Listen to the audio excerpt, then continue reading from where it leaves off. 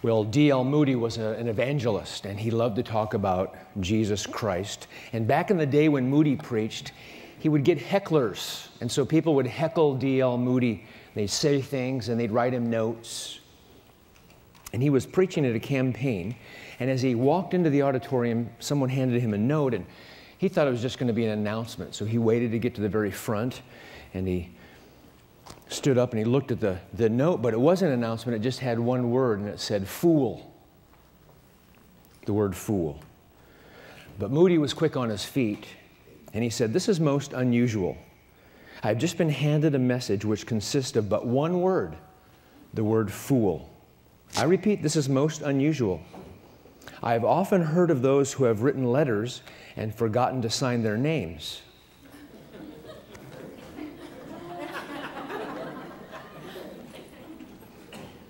But this is the first time I've ever heard of anyone who signed his name and forgot to write the letter. And no kidding, then D.L. Moody changed his sermon to the text, the fool has said in his heart, there's no God. America, evangelicalism, and in the West is going through a foolish state, and that is, the fool has said in his heart, I'm not a sinner. You don't understand, I have a disease, I have an illness, I have a syndrome, I have someone else or something else to blame. When man is seen as good, you don't really need biblical grace. When man is seen as not as bad as the Bible portrays him or her to be, then something less than biblical grace is needed to save, to redeem, to justify. Put the other way, since man is spiritually depraved, only God's grace will suffice. When grace is cheap and man is good, what's the church to do? If you've got the wrong diagnosis, then you don't have the right cure. J.C. Ryle said, listen, there are very few errors in false doctrines of which the beginning may be traced to unsound views of the corruption of human nature. When people struggle with theological issues, it almost always goes back to sin and depravity, and what does the Bible teach about those? In other words, if you get depravity wrong, you get everything wrong. And if you understand depravity, then you realize, oh, this will help me in evangelism because I can't talk someone into the gospel and believing it. I just have to proclaim. It'll help you with your praise life when you think, I realize who I was before God saved me. I realize what I have now in Christ, and the result is, and the difference is joy. Versus what does the world say? You deserve this, and what does the world deliver?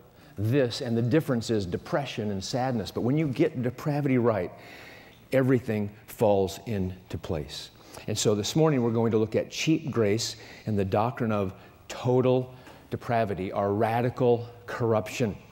If grace is cheap, you don't really need the biblical view of depravity. But we're going to look today at Romans chapter 5 as we work through this issue of depravity. The Westminster Confession says, man, by his fall into a state of sin, has wholly, W-H, lost all ability of will to any spiritual good accompanying salvation.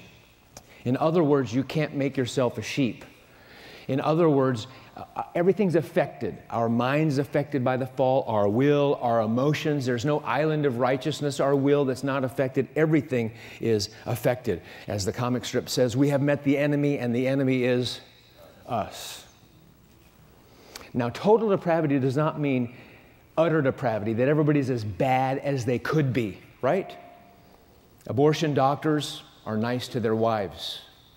Hitler spared a priest when the priest begged for his life. Even in the Bible, Acts 28, on the island of Malta, the natives, Paul said, showed us extraordinary kindness. Even unbelieving natives can do kind things. But total depravity means whole depravity. That is, not total as bad as you could be, but total with respect to every aspect of our person and being is affected by the fall. Intellect, conscience, will, heart. It extends to all totally. As Jonathan Gershner said, for the unbeliever, there's always room for deprovement. We're not as bad as we could be worse, but we are as blind as a cyclops with our one eye poked out. Positively stated, we cannot please the Lord on our own. Dear Abby, I'm 44 and would like to meet a man my age with no bad habits. Signed, Rose. Dear Rose, so would I. There is nothing in us as natural men and women that can commend us to God and have Him save us, to earn merit. And we believe in total depravity. We lock our doors. We close our windows. We have keys. We have security systems. We don't just have promises. We have to have a contract. But this is a humbling doctrine, and lots of people don't want to study total depravity because it humbles us. We don't know the 100th part of sin that clings to our soul, John Calvin said. Winston Churchill, he didn't really like Clement Attlee, his rival. He hardly said anything nice about him, so his friends were surprised one day when he said, Clement Attlee is a very humble man. And then Churchill had that twinkle in his eye like he normally does, and he said, of course, he's got a lot to be humble about. In New England, we have something called the New England Primer. It was in the 1700s that it was made to catechize children, and it went through the alphabet, A, B, C, D, all the way through to teach the doctrines in the Bible. For instance, B, heaven to find, the Bible mind. If you'd like to know heaven, it's in the Bible. C, Christ crucified for sinners died. D, the deluge drowned the earth around. Why? While youth do cheer, death may be near. X, Xerxes must die, and so must you and I. But my favorite all-time one that leads me into Romans chapter 5 this morning, A, in Adam's fall, we sinned all. The key to understanding depravity in my mind is the fall. And so we're going to go through Romans chapter 5 this morning so we can get federal representation, understanding the fall. We would all know that we are sinners, but why are we sinners? What was the original sin? Sproul says, when it comes to evangelicalism, I don't want to call myself an evangelical anymore because there's feminist evangelicals, homosexual evangelicals, liberal evangelicals, cheap grace evangelicals. We need a new word. We need a new term. We need to coin a new phrase. And Sproul said, I think we need to call ourselves imputationalists. I love the idea. It just doesn't, maybe it rolls off the tongue better in Spanish. I don't know. Hi, I'm an imputationalist. And so we're going to look at Romans chapter 5 today with the doctrine of imputation. And here's what I want. I want you to see depravity at its origin, and then I want you to say, that makes my salvation sweeter. If I realize how bad I really was, and then to know the riches I have now in Christ Jesus, the difference should be praise and thanksgiving and a wonder that God would save people like us. Now, Romans chapter 5, verses 1 to 11, it's a wonderful passage. I'm not going to read it, but basically it teaches that salvation is by justification through faith alone. And it gives us the benefits of justification. So when God declares someone righteous based on the work of Christ Jesus, it is by grace alone, through faith alone, through Jesus alone. He doesn't make us righteous in the doctrine of justification. He declares us like a gavel. In my home church study, I have a desk with computers set up, and I have a gavel sitting there that my wife got at some flea market or someplace, antique auction. And I have that gavel there to remind me that it's not that I'm made better in justification, but that God looks at me, and even though He sees every sin I've ever committed and will ever commit, based on His Son's work, He takes the gavel, and even though Satan says I'm guilty, I really am guilty, the world thinks I'm guilty, but in God's eyes, because I'm covered with the righteous robes of Christ Jesus, that gavel goes down, not guilty. Sometimes when I watch those real court scenes and the person enters the plea and they're sitting there and the jury comes back and all rise, and I just think if I was there and they were going to judge me to life sentence for the rest of my life, and guys are swallowing hard, guilty or not guilty, and the gavel goes down, and the thing is, I am guilty, but the gavel comes down and says, I'm not guilty. It's amazing. And so Paul is writing in Romans chapter 5 saying that salvation is through one man, Jesus alone. Think about our world today. How can salvation be through one person? I mean, you can't get there other ways, but salvation is through one person alone. How can one person's work affect so many? How can Jesus save people who were born before he was virgin born? How can Jesus save people when he was alive? And how can Jesus save people 2,000, 3,000, 4,000 years later if the Lord tarries? How can one man's life affect so many? That's Romans chapter 5, 1 to 11. So Paul says, let me tell you how one man's actions affect so many by going back to Adam. And that's where we move into Romans chapter 5, verses 12 through 21, with the representative nature of Christ's saving work. In other words, salvation by representation isn't a new concept because representation goes all the way back to the fall. One man representing us. Jesus Christ, one man saves. That should be nothing new because we're not just talking about the last Adam, Jesus. Let's take a look at the first Adam. And by the way, his work is far better, Jesus' work, than the first Adam. His more excellent work is going to be shown by Paul, and it's not against the law at all. It lines up perfectly with God's instruction. Federal representation by Jesus isn't new, it's not novel, it's not unusual, verses 12 through 14. Let's take a look at this passage, and I was told this. Here's a little inside secret. I was told in seminary that if you'd like to be a good theologian, when your Bible opens naturally and normally, for those of you that still carry those things called Bibles and you don't have electronics, scrolling down, when you open up your Bible, normally and naturally, it should open up to Romans 5. This is the key chapter right here. So when I heard that, I was too proud to do it in school. So when I went home and it was like, Romans 5. This is it. Not because I'm preaching it, but because of what it contains. Romans chapter 5. And when you get the fall down, then depravity falls into place. For me, when you say the fall where I live, they think of autumn colors in New England. What's the fall? People don't understand the fall anymore. Federal representation by Jesus isn't new, and it's not novel because we've got the federal head Adam and the federal head Jesus. The first Adam, not the second Adam, but the last Adam, Jesus. Romans 5:12. Therefore, you're going to see a correlation between the acts of Adam and the acts of Christ. And they both affect people. One negatively, one positively. Therefore, just as sin came into the world through one man, and death through sin, and so death spread to all men because all sinned. Representation isn't new. It goes all the way back to Adam. The Puritans called Adam a public person.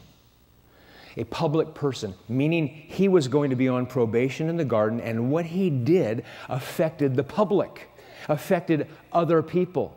This one man's work affected other people. Even though they weren't there, they didn't earn it, they didn't merit it, but God is going to use representation to affect other people, because soon enough we're going to see Jesus is the last representative. In God's wisdom, Adam is going to stand there as our legal representative in the garden, and what he does will affect us. Not what Eve does. Eve actually sinned first. That wasn't credited to anyone's account. And right now you're probably saying to yourself, okay, I get credit for what Adam did. Because you go back to Romans 5:12, what does it mean at the end there? Because all sinned. That's the issue. That's where the fight is with Christians today. What does it mean because all sinned? How can we all sin in Adam? And I want you to just get this before we look at the text. I want you to think of symmetry. And I want you to think of what Adam did and what Jesus did, and there's going to be symmetry. And I hate to tip my hand early, but I'll do it anyway. Adam, what he did, you weren't there, and God gave you credit for the sin. God gave everyone credit for the sin. Everybody got credit for Adam's sin. All sinned when Adam sinned. How can that work? I wasn't there. I didn't earn it. I didn't deserve it. I didn't merit it. Something's not right. There's a representative. I didn't pick him to be my representative. By the way, I think you would pick him to be a representative. We'll talk about that in a second.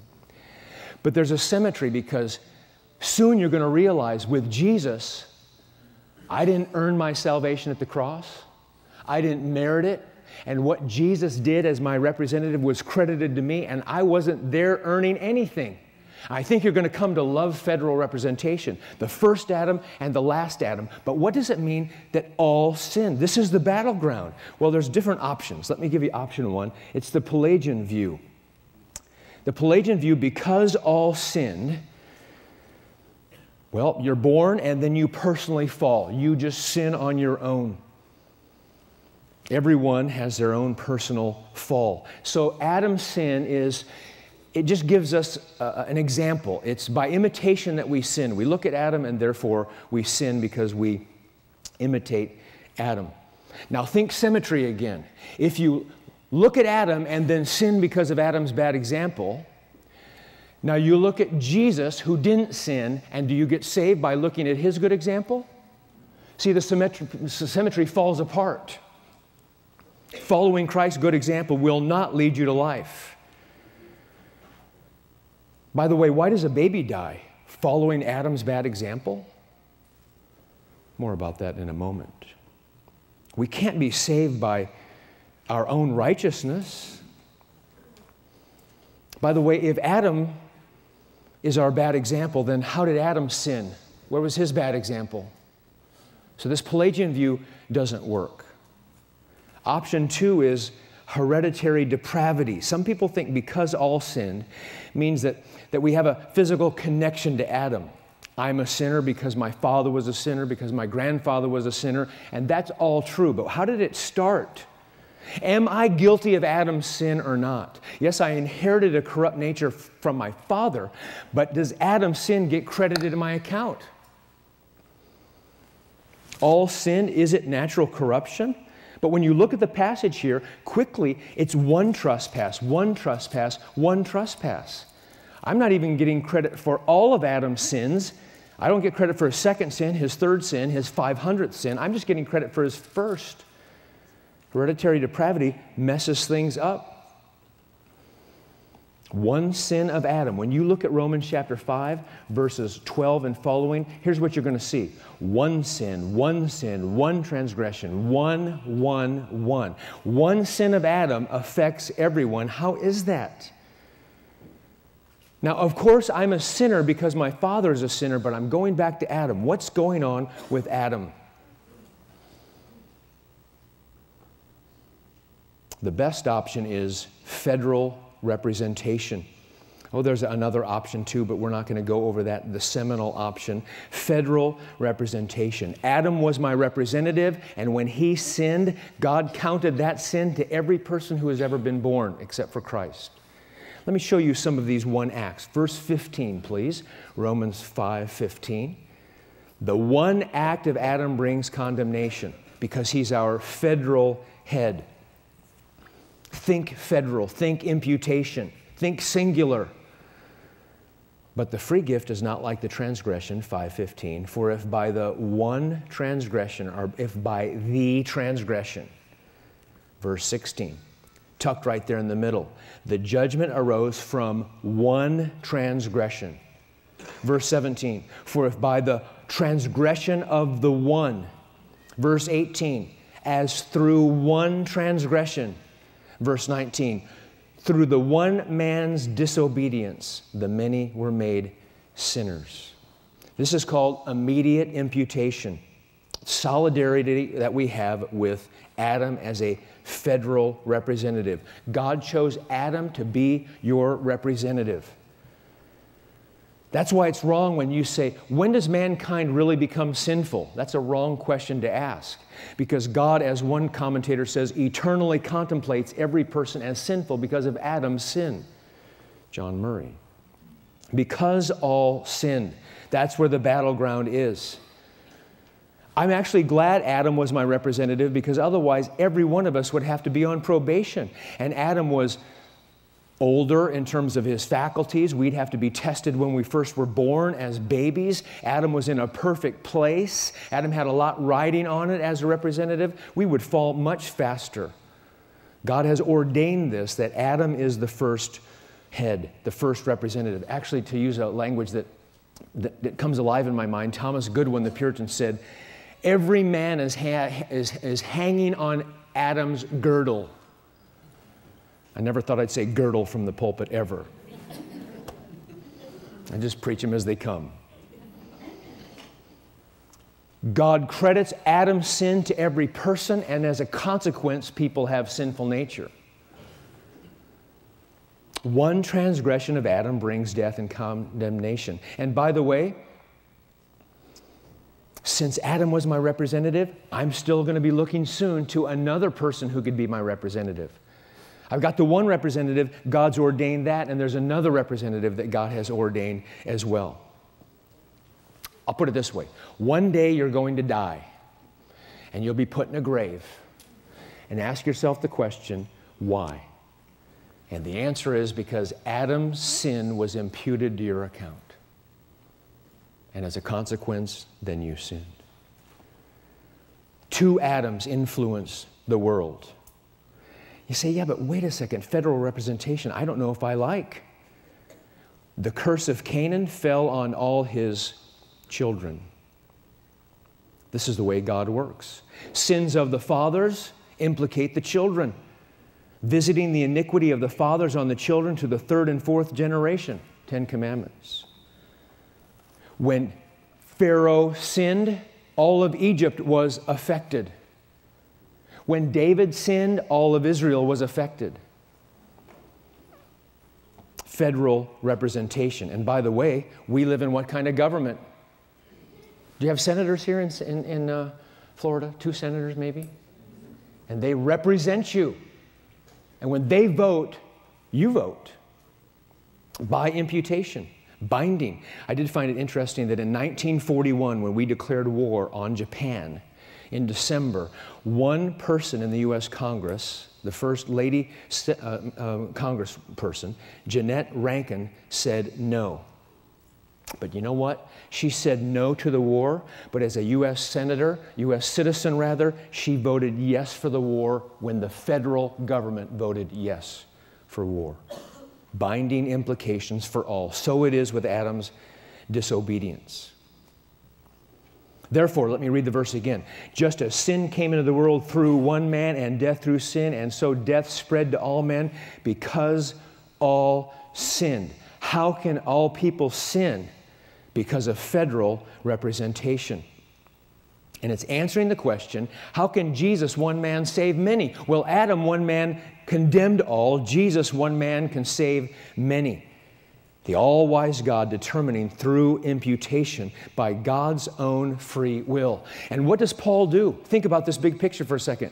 The Jews are always running back to Moses. The Jews are always running back to Abraham. Father Abraham, he's our father, and Judaism, and kind of myopically looking at Judaism. And what Paul does is he takes them back past Moses, past Abraham, all the way to Adam. Take your eyes off Father Abraham to Adam. One man affects many people. This is just, who writes this? American Atheist Journal. Christianity has fought, still fights, and will fight science to the desperate end over evolution. Because evolution destroys utterly and finally the very reason Jesus' earthly life was supposedly made necessary. Destroy Adam and Eve and original sin, and in the rubble you will find the very sorry remains of the Son of God. The American Atheist Journal said, if Jesus was not the Redeemer who died for our sins, and this is what evolution means, then Christianity is nothing. Do you want to know why there's an attack on Adam now via evolution? Because if you can get rid of the first Adam, you have no need for the last Adam, Christ Jesus. And then Paul gives a little parenthesis in verses 13 through 17, resuming with the main thought down in verse 18. See, he'll pick it back up again in verse 18. So then as through one transgression there resulted condemnation to all. But right now he's going to go on a little parenthesis saying that there's solidarity in the human family. When Eve sinned, nothing happened, but as one man said, when Adam sinned, all hell broke loose.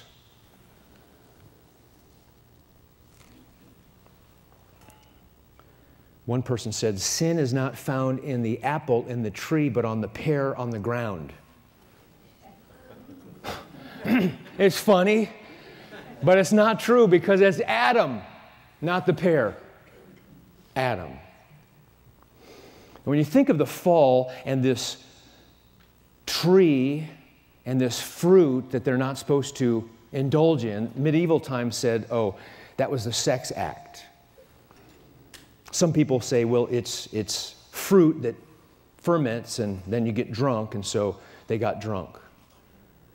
It was a test of man's obedience and dependence on God. It was a test of faith. It was a test of belief. It was a test of, do you trust what God says or not?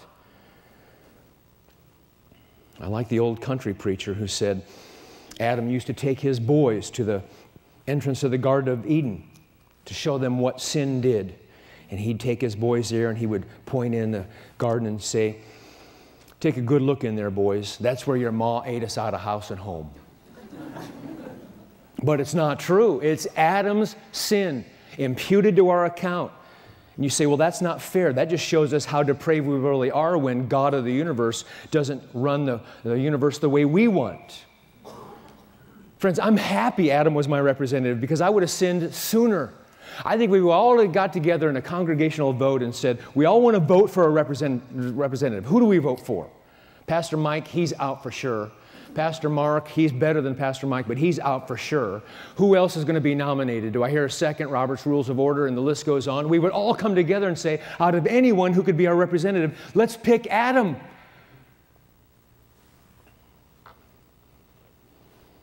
G.S. Bishop said, the race must either have stood in full-grown man with a full-orbed intellect or stood as babies, each entering his probation in the twilight of self-consciousness. And by the way, if Adam would have made it, if Adam would have lived for 70 years, let's say on probation, and fulfilled the laws of God and walked by faith and trust, we'd be singing now, praise Adam, from whom all blessings flow. But he fell. James Boyce said, Adam was possessed of his full faculties, which were undoubtedly superior to our own. He had a perfect companion and lived in a perfect environment. But as Hosea 6:7 says, like Adam, Israel has transgressed against his covenant. Moses tells us what happened in the garden historically. Paul tells us what happened in the garden theologically. Imputation of Adam's sin to all those who would ever be born except for Jesus. The one man's first offense. And by the way, why do you die? Let's read verse 13. For until the law, sin was in the world, but sin is not imputed where there's no law.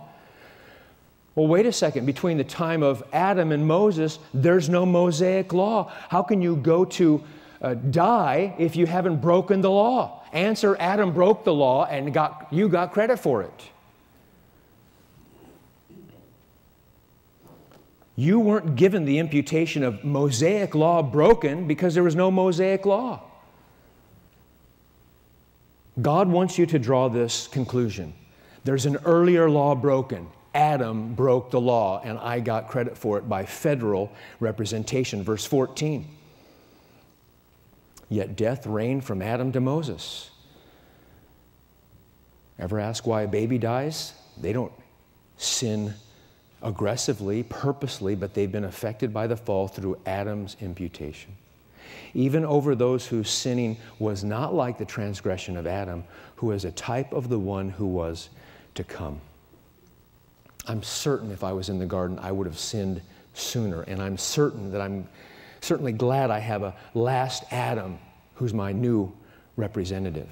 How are people saved? Through the act of another via imputation. Crediting. What does imputation mean? It means to credit. It means to reckon. It means to put to my account. Representation is not novel, and Paul goes on further in verses 15 through 19 to say it's greater through Jesus than it was through Adam. It's not novel, and it's greater through Jesus, the last Adam. Take a look at verses 15 and following. Verse 15. He makes the same point multiple times in all these contrasts. Christ doing more for His people. But the free gift is not like the trespass. For if many died through one man's trespass, much more have the grace of God and the free gift by the grace of that one man, Jesus Christ, abounded for many. You ought to get yourself a little book. It's called Interpretive Outline of Romans by Steele and Thomas. I don't know if you have that here, but you should order it. If I have one book on Romans, it could be Doug Moo, it could be Schreiner, it could be John Murray, it could be S. Lewis Johnson. But this is the one I want, and it's about that big. Interpretive Outline of Romans, and you can just stash that in your Bible. Here's what Steele and Thomas said. The works of the two differ in that Christ did much more for His people than just to remove the imputed guilt of Adam's one sin. He also made complete satisfaction for all their personal sins, and in addition imputes to them perfect righteousness as a free gift, causing them to reign in life. The one man Adam sins and affects all, but Jesus, His work, takes care of all the sins of all the elect, whoever were born, and He gives us His own righteousness to cloak us in. That's the much more have the grace of God, and the free gift by the grace of God abounded for many. Verse 16, and the free gift is not like the result of that one man's sin. Adam was dealing with this one act of sin and disobedience. Our Lord's act involved many sins, thousands, millions. The free gift is not like the result of that one man's sin, for the judgment following one trespass brought condemnation, but the free gift, look at the contrast, following many trespasses brought justification. Which representative did a greater job, a more grandiose job, lavished a grace more, Adam or Jesus? We know the answer. I love this passage because it just makes me stop and kind of go slowly. I'll give you a key to Bible study. Here's Hermeneutics 101. Read slowly. We're so busy, got to read my Bible, speed reading. I got 5 chapters and I missed yesterday, so I got to read another 5. I'm all for reading the Bible in a year, if you understand it. If you don't understand it, it doesn't mean anything. So you just settle in and you just go slowly and you go, okay, every day for the next month, I'm going to read Romans chapter 5. I'm just going to settle in with my same Bible and just say, okay, Lord, show me what's going on, and I want to get this. Verse 17, for if because of one man's trespass, that is the one trespass, death reigned through that one man, here's another much more. Preachers love these much mores, from the lesser to the greater. From Adam to Jesus, much more will those who receive the abundance of grace and the free gift of righteousness. Did you get that? The abundance of grace and the free gift of righteousness reign in life through the one man, Jesus Christ. I like representation. Adam, what he did got credited in my account. I wasn't earning it. I didn't deserve it. I didn't merit it. But I've got a greater gift that not just for me, but everyone else. I didn't deserve that work of Christ. I didn't merit it. I could never earn it, but I get it. And that was affecting people, but this affects more people. I like representation. I like federal governments. Free gift of righteousness reigns through one man. Now big picture, Romans 5. Justification through faith alone, Romans 5, 1 to 11. One man saves. How can one man's actions affect a bunch of people? Answer, Adam. Verse 18, therefore, as one trespass, see the one. You didn't get credit for Adam's second sins, third sins, fifth sin, 100th sin. The one trespass led to condemnation for all men. So one act of righteousness. There's another kind of imputation. There's another kind of imputation where God imputes to the sinner's credit something that he didn't deserve or she didn't merit. So one act of righteousness, perfect righteousness, leads to justification and life for all men. If you don't listen to S. Lewis Johnson, I think you should. And he said here, when a father strikes oil, the children get rich. And we have hit a gusher in the last Adam.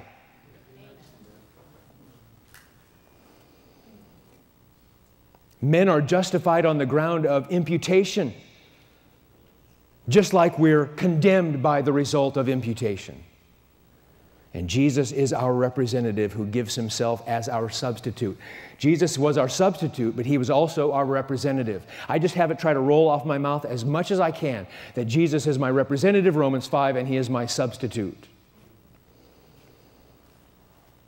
The acts differ in a degree. Adam's lesser, Jesus greater, but the point is they were acts of another. The acts of another determined my eternal condemnation if it wasn't for the last Adam, and the last Adam undid what the first Adam did. Much more. I'm going to read verse 18 again. Therefore, as one trespass led to condemnation for all men, so one act of righteousness leads to justification and life for all men. Now, there's different ways to look at this. Schreiner would say it's possible that his whole life, Jesus' whole life is in view. Cranfield said Paul meant not just his atoning death, but the obedience of his life as a whole. His loving God with all his heart and soul and mind and strength, and his neighbor with complete sincerity, which is the righteous conduct God's law requires. Robert Peterson says it's the lifelong act of Jesus culminating in the cross. Everything Jesus did summarized by one act of righteousness, just put together his life, his death, his representation, his substitution, everything put together, one act of righteousness, all unified. Of course, culminating at the cross, Philippians 2, becoming obedient to the point of death, even death on the cross. Jesus was born under law, lived under law, and how can we separate what Jesus did on earth and his crucifixion? So Paul just lumps them all together. Obedient to the point of death, even death on a cross. Verse 19, for as by the one man's disobedience, see all the singulars again?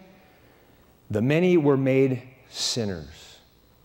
So by the one man's obedience, the many will be made, are classified by declaration, are constituted as righteous. Your identity is either found in Adam or in Christ. But Adam doesn't have the last word if you'll look to Christ through repentance and faith. What Adam did isn't the final determination for people whether they go to heaven or hell, because we have a later representative, the great representative, Christ Jesus. Bobnick said the cross is the culmination of the whole life of Christ's obedience. One act. The text doesn't even say one act, but it's implied. Calvin said, here's the translation, therefore, as by the offense of one judgment came upon all men to condemnation, even so by the righteousness of one the free gift came upon men unto justification of life. Two men, two acts, two results. Imputation. Can you imagine God credits to our account perfect righteousness? You know, we say justification a lot, and you know, the children have their definition, just as if I've never sinned. You know that? We have these little cute things. We say faith, forsaking all, I trust Him. Good. But how about justification? Just as if I've never sinned. Well, that just brings me back to neutral. How about when I'm declared righteous based on the work of Christ Jesus, who's a better representative than Adam? God declares me righteous, and it's not just as if I've never sinned. God will see me as if I never ever did sin, will sin, and that God sees me as I perfectly kept all of God's requirements in His law, in His Word, and God sees me as perfectly obeying. That's why, get this, people say, well, I sinned today, God must love me less. Is that what you think? Well, I sinned today, I'm loved less by God. If you're seen through Christ's righteousness, God can't love you less. I'll put it the other way, it doesn't sound as good, but it's for the sake of effect. God can't love you more because He loves you as much as He loves His Son. Now, should we sin? No, may it never be. But when you do sin, I can put it this way. My kids sin. Well, sorry, when they sin, they're kids, Kim's kids. Your kids. But when our kids sin, I don't say you're no longer an Abendroth. Because I love you. And if my frail, weak, finite, sinful love says, I'm not going to kick you out of the family because I love you, well, what about God's? I have no sin in my account because Jesus paid for it at Calvary. And I have all Christ's righteousness cloaked over me. And so when God sees me, He sees His Son. And so when I sin, I don't get loved less. Jesus, the perfect, holy, spotless Lamb, escaped the sin of Adam, was not tainted with it. John Flavel said, because He came into the world in an extraordinary way. Now the birth of Christ was on this wise. When His mother Mary was espoused to Joseph, before they came together, she was found with child of the Holy Ghost. And that means if you look to Christ by faith, through repentance, trusting in His representative work, in His substitutionary work confirmed by the resurrection, you are as justified as you could ever be. You're as justified as every other person in this room. We're all justified to the same degree. All believers are justified alike. There's no degrees of grace in justification. You can't say, well, my friend, he's more justified than I am. My wife's more justified than I am. The Virgin Mary, after she looked to Christ through faith, was just as justified as Mary Magdalene was justified. Oh, there might be a weak faith person, an immature person, but they're still justified just the same. And by the way, think about justification for a minute. When Jesus justifies us, it's a perfect thing. It lasts forever. Can you become unjustified? Of course you can't become unjustified because it's a fixed, permanent thing. Today you say, I'm a Peter, but you know what? Maybe I'll fall into sin and tomorrow I'll be a Judas. The doctrine of justification prevents that because it's Christ's work as representative. It's not what I do. It's not what I did. When I read about men praising God for justification, listen to Thomas Watson. Because of justification, because you have a greater representative than Adam, you have Jesus as your representative. Here's what Thomas Watson says. Adore the infinite wisdom and goodness of God that found out a way to justify us by rich grace and precious blood. We were all involved in guilt. None of us could plead not guilty. And being guilty, we lay under a sentence of death. Now that the judge himself should find out a way to justify us, and the creditor himself contrive a way to have the debt paid, and not distress the debtor, should fill us with wonder and love. The angels admire the mystery of free grace in this new way of justifying lost men. And the apostle cries out, oh, the depth of the riches, both of the wisdom and knowledge of God. When was the last time you said, God, the wisdom that you have creating this eternal plan of redemption. I thank you that Adam was my representative because I have a greater representative now, Christ Jesus. Isaiah 53 says, make many to be accounted righteous, and he shall bear their iniquities. Now, sometimes Luther was very abrupt, and sometimes Luther said kind of insulting things. There is actually a website, it's called something like Luther's Insults, and so you just click it, and it gives you one of his insults to people as he was arguing for divine grace and arguing for the bondage of the will. And so you just click on it, and it says, insult me again. And you click on it, and it's a new insult from Luther. And so he just was kind of tough, and he was vulgar sometimes in his language. And he was usually overstating things. He'd say crazy things like, if God's word tells me to go across the street and eat dung, I would rush over to do it and do it with joy. I think maybe he was a youth teacher at the time, said that. So he's always doing this hyperbolic, overstated language. But then for emphasis, he says, all right, when it comes to justification by faith alone, one man's acts can determine the eternal life of many. Jesus Christ. I get credited for his righteousness. Jesus got credited for my sin. God confirmed it by raising him from the dead, and Luther said, to explain this, it was a fortunate exchange. A fortunate exchange. Two garden scenes. One garden scene with Adam falling, another garden scene saying, Lord God, I'll do it if it's your will. I'll go to the cross. Obedience of Christ Jesus. Cheap grace these days is denying the active obedience of Christ's righteousness. And when seminaries fire men because they deny the active obedience of Christ being imputed to our account, when seminaries fire men because these men only teach forgiveness, Jesus just paid for our sins, but his life didn't matter.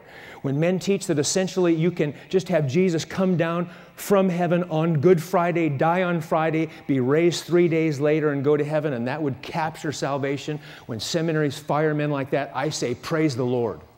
You need to be fired. You should have been fired a long time ago. Christ obeying the Father, putting his will above his own, choosing to die, ramifications for the whole human race. His life mattered. What one man does affects many, and Jesus did fulfill the law righteously. Verse 20 and 21. Just so people don't think we missed out on Moses, jumping straight over Moses, over Abraham, all the way back to Adam. Paul wants to make sure everyone gets it. You can be a Jew and revere Moses, and we know he's a significant figure. But just to make sure you understand that Paul's not saying the law didn't matter. And it says here in verse 20 and 21, now the law came in to increase the trespass, but where sin increased, grace abounded all the more. So that as sin reigned in death, grace also might reign through righteousness, leading to eternal life through Jesus Christ our Lord. The law had various purposes, but one purpose was that the transgression might increase. 1 Corinthians 1:30 says, but by his doing, you are in Christ Jesus, who became to us wisdom from God, that is, righteousness, sanctification, and redemption. So what kind of takeaways can I give you as we wrap up session 1? Number 1, the glories of Christ's salvation are exalted when you see yourself as the Bible portrays you.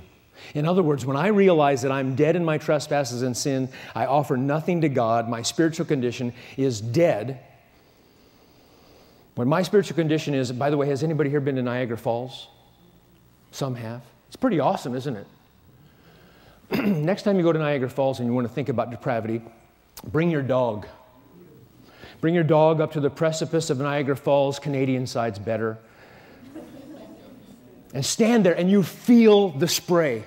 You smell the spray. You experience, you hear this thunder, and to think we've even kind of got it dammed up a little bit so it's not as forceful as it used to be because there'd be too much erosion. And you stand there and you just are in awe. I want you just for a quick second to look down at your dog. And your dog's not going to be going, oh, the splendor, the majesty. And by the way, if a dog doesn't see that, then a cat would be absolutely 10 times worse. I know dogs don't have souls, but cats have demons. That's the last time I checked.